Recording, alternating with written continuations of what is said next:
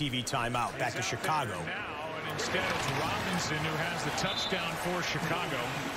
He's good for 5. Wow. And let's check in. Oh, now we got a fight. They are going at it. At first, I thought they were joking, but that's Wims, Javon Wims, and Janoris Jenkins, with C.J. Gardner-Johnson involved as well, and that was real. Yeah, and I think they're going to get Wims. I mean, I think when the flag came out, they caught Wims. He's bouncing around as though he's going to that the flag's going to be on the Saints. I'm not so sure. This happened well after the play.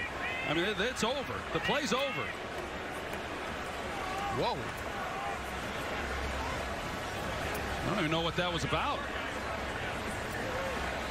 Well, they'll look at that back in New York.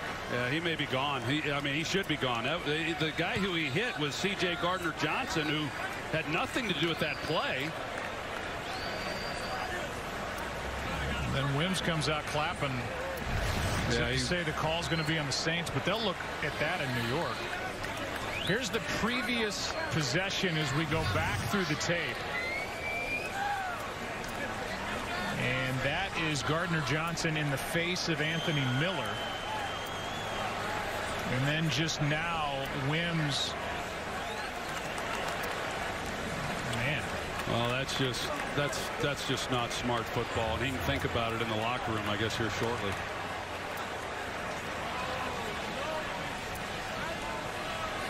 The Bears have already backed up, as if they know this call's going to go against them. Here it is. Conclusion of the play, personal foul, unnecessary roughness, number 83. Number 83, because of his actions, has disqualified himself from further participation. First down.